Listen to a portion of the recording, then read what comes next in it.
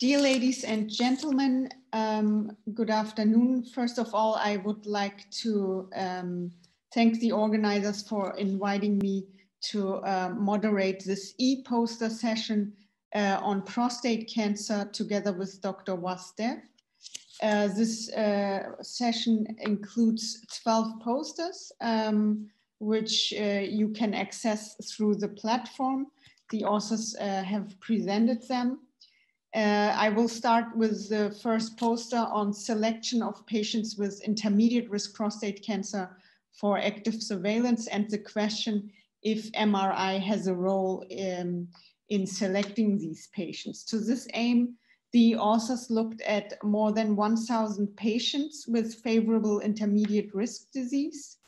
And all these patients had an MRI available, and the authors were able to show that patients with a positive MRI are more than twice as likely to have adverse pathology at radical prostatectomy, which is a very significant result and shows us that an identifiable lesion on MRI should prompt us to more carefully look at these patients and decide if they are good candidates for active surveillance or not.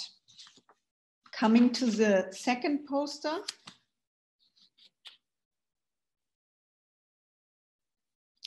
This is a multicentric analysis among 3 centers from Good and colleagues on cost effectiveness and prompts comparison between laparoscopic and robotic assisted radical prostatectomy. 439 patients were looked at. And what the authors found is, and this is in line with previous studies, that functional outcomes seem to be better in the robotic approach, while as expected, the laparoscopic approach was more cost effective. However, it's always difficult to compare different surgery types because you also have to take into consideration other aspects than just the surgery type, such as the surgeons involved. Coming to the third poster. This is from Tamhan Kar and colleagues and deals with the learning curve for robot-assisted prostatectomy.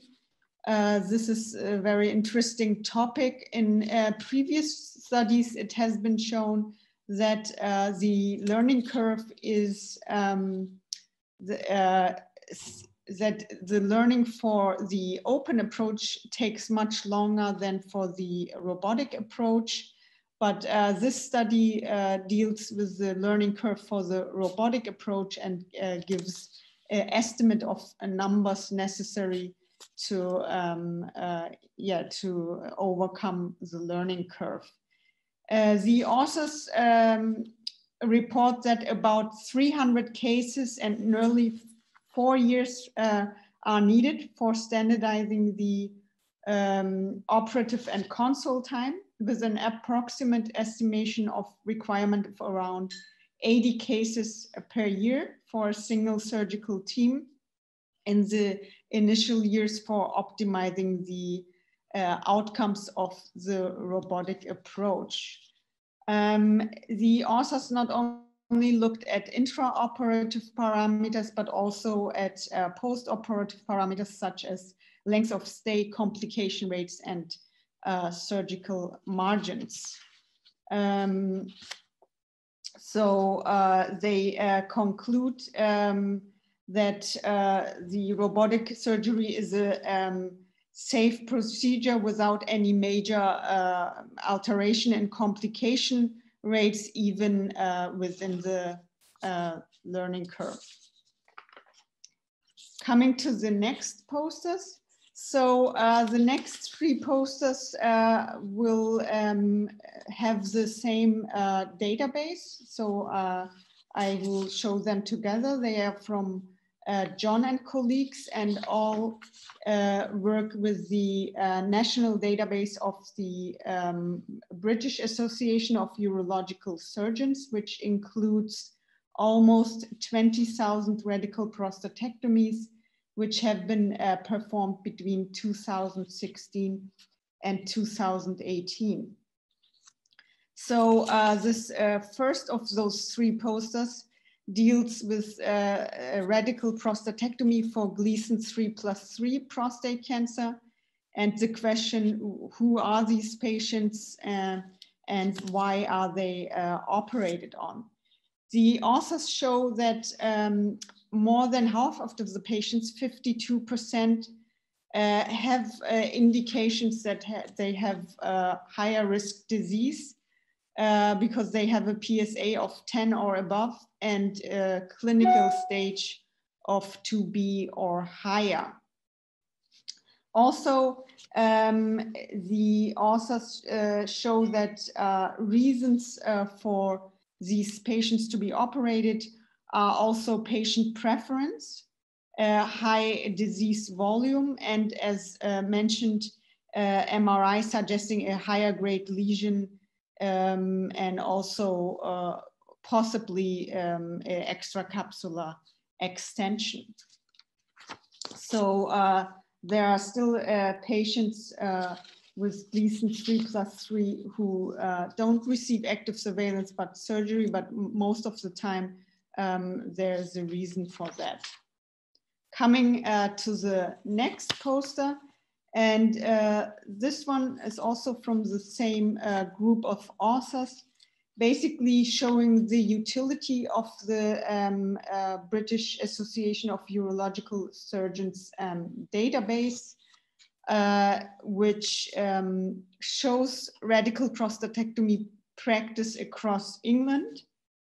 The authors highlight the completeness of the data set. 91% of radical prostatectomies are recorded in the data set, and more than 80% of the radical prostatectomies are done in high volume centers. High volume centers in this setting are defined as centers performing more than 100 cases per year. Also, the authors highlight that 84% of patients had Gleason 7 or higher disease. We saw that in the last poster, that it's only a small amount of Gleason 6 patients receiving radical prostatectomy, and at last that lymph node dissection is more commonly performed in higher risk tumors.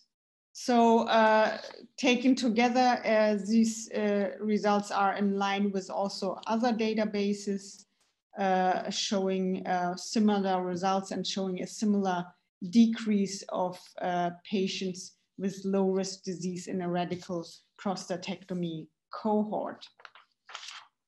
Coming to the last poster, this is very interesting because we see in many countries that the proportion of robotic surgery and robotic prostatectomies is really increasing. So this poster highlights the number of open radical prostatectomies in the era of centralization and the robot. It's again the national database of the British Association of Urological Surgeons. It shows that 1,692 open radical prostatectomies were performed within the total of almost 20,000 radical prostatectomies. So it's really a small proportion of patients who receive open radical prostatectomy. The authors also highlight that the total surgeon number performing open radical prostatectomy was 69, so quite high. But the number with average annual cases of 15 or more was only 13. This poster looks at reasons why open radical prostatectomy was performed in the patients, and specific indications include the prior abdominopelvic surgery, contraindications to Trendelenburg positioning, and unforeseen robotic equipment failure, among other reasons. The comparison of open and robotic surgery is still also an important topic to mention here, despite the fact that a randomized trial in this setting does exist, but the limitation is mainly that only 2 surgeons were included in this randomized trial. So it is still unclear if one of the approaches has a better outcome. We have published a study on open versus robotic surgery last year and looked at 10,000 patients operated on by high volume surgeons only. And in this setting, there are no differences in functional outcomes. Despite this, not every country, such as it happened in the USA or England, does do the robotic approach in such a high proportion. For example, in Germany, there's still a lot of surgery performed with the open approach, and mainly the reason is reimbursement issues. So this was it for the first half of this session, and I'm happy to introduce Dr. Vasdev, who will talk about posters 7 to 12. Thank you very much. Hello, my name is Nikhil Vasdev, and I'm a consultant urologist at the Lister Hospital at Stevenage, and I'll be talking from poster 7 up to poster 12 in the optimization of treatment for prostate cancer. So the first poster that I'll be discussing is poster 7, which is Retia sparing technique, which leads to improved early continence recovery and better quality of life after robotic prostatectomy, which is a multi-center series of over 400 patients. The author of this particular abstract is Stan W. from UCH, and the other institutions affiliated with the abstract are from Royal Surrey and Royal Marsden. This interesting abstract covers the quality of life, erectile function, and urinary function of patients treated with the Retzius sparing robotic radical prostatectomy approach in comparison to the non-Retzius sparing robotic assisted laparoscopic prostatectomy approach. And the follow-up data is available for 9 months. The duration of the data being captured in this abstract is from August 2017 to July 2019. And a total of 413 patients have been included in this abstract, which includes 240 patients who had the non-Retzius spare robotic prostatectomy versus 173 who had a robotic Retzius sparing prostatectomy.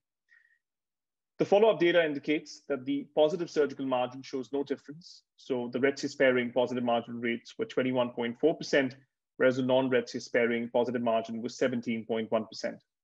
The Retzius sparing patients improved recording in the ED-ST3L scores at 7 days, but no difference was noted at 1 month, 3 months, 6 months, and 9 months of follow-up. So there was also no difference noted in the IIE5 scores or in the low urinary tract symptom scores. So in conclusion, the abstract confirms that the immediate quality of life and urinary function, including continence recovery, is optimistic in the Retzius sparing approach.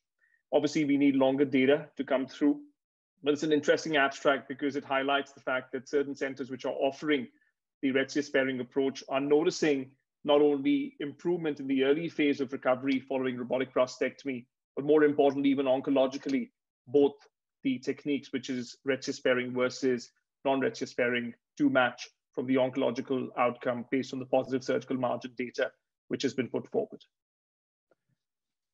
The next abstract is exercise-induced attenuation of treatment side effects in newly diagnosed prostate cancer patients who are beginning androgen deprivation therapy on the basis of a randomized controlled trial. The lead author for this abstract is Rajaveer W. from the Norfolk and Norwich University Hospital, The other institutions and authors affiliated are from Northumbria University, the James Cook University in Australia, and the University of East Anglia. This abstract sets out to evaluate if exercise attenuates the adverse effects of androgen deprivation therapy in prostate cancer patients, and also to examine whether exercise-induced improvements are sustained when withdrawal of supervised exercise treatment regimens take place.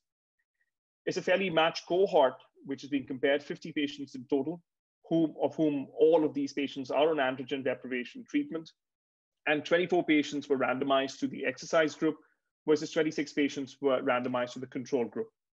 The exercise group obviously went through extensive exercise regimens, which include aerobic and resistant exercises on a twice-weekly basis for 60 minutes, followed by 3 months of self-directed exercise. Secondary outcomes have also been measured in this particular abstract. The results at 3 months are very interesting. It shows that exercise training prevented adverse changes in certain parameters such as peak O2, ventilatory threshold, O2 uptake, and fatigue scores. After the exercise regimen was withdrawn, the difference in cardiopulmonary fitness and fatigue were not sustained. This abstract concluded that a short-term program of supervised exercise with prostate cancer, beginning with patients who start off with androgen deprivation therapy, will result in quality of life and cardiovascular events risk profile to be improved. And this is an interesting abstract once again, because the question comes up is whether there should be a drive now nationally to implement exercise regimen in patients who are starting off androgen deprivation therapy, because in the context of cardiovascular side effects in the long term, which have been propagated with androgen deprivation therapy, whether exercise itself could neutralize the risk. So a really interesting abstract, and even the NICE gap analysis does question whether an exercise program does run in certain centers. So probably this might be the standard of care in the next few years. The next abstract, which is abstract 9, is Does Big Mean Bad? The correlation between prostate cancer tumor volume and oncological outcomes. The lead presenter for this is N. Rayson from Imperial College NHS Trust, and we also have other authors from the same organization, which is Imperial College London. In this abstract, the authors set out to examine whether tumor volume can predict oncological outcomes following radical prostatectomy. This particular abstract captures the data of 465 patients who underwent a minimally invasive prostatectomy from a multi-surgeon database at the institution. The data analysis, which was conducted, was a univariate analysis of association between tumor volume and biochemical recurrence and metastasis, which was performed using the independent t-test. Data showed a statistically significant difference when it came to tumor volume, both with or without biochemical recurrence and metastasis. The need for adjuvant treatment was based on tumor volume size, which was now confirmed in this abstract to be about 4.86 millimeters. In conclusion, this abstract confirms that tumor volume is an independent marker for disease severity. And this brings up a few discussions, which would include whether biochemical recurrence was not only related to the positive surgical margin status of these patients who had minimally invasive surgery, that obviously will come through, but whether now in the context of a lot of patients having preoperative MRIs, whether preoperative MRIs itself could be used as a tool to predict the risk of biochemical recurrence or or the need for adjuvant therapy in the context of patients undergoing minimally invasive surgery. So a very, very useful abstract in the current context of surgery taking place for prostate cancer patients. Poster 10 is prostate cancer quality of life following surgery, an insight into outcomes from a range of secondary treatments. The lead author and presenter for this is D. Good from Western General Hospital in Edinburgh, and the other affiliations of the authors are from the Department of Oncology in the same hospital in Edinburgh itself. The aim of the abstract is to assess whether patient-reported outcomes, that's PROMs, following secondary treatments for prostate cancer, be it in the context of artificial urinary sphincters or salvaged radiotherapy, are accurately being recorded and reported. The authors set out to evaluate two databases, first preoperatively and 1 year post-surgery, and also they followed this up with a postal PROM questionnaire for patients who underwent an artificial urinary sphincter or salvage radiotherapy from 2011 to 2018. The data captured included a total of 429 patients, amongst which 45 patients had artificial urinary sphincters and 47 patients had salvage radiotherapy. Patients in the artificial urinary sphincter group had the lowest PROM outcomes. However, there was no clinical difference in the incontinence between the artificial urinary sphincter group and the post-LRP group. The continence PROMs for patients receiving salvage radiotherapies were good, and there was no statistical difference between this group and the post-LRP group again. There was a significant and clinically lower bowel quality of life reported. So in conclusion, this abstract suggests that patients requiring secondary treatments following surgery for prostate cancer do not suffer worse incontinence from the quality of life's point of view, however, do have significant higher decision regret and the lower quality of life, be it from the perspective of bowel symptoms or obstructive symptoms in comparison to secondary treatments is not seen.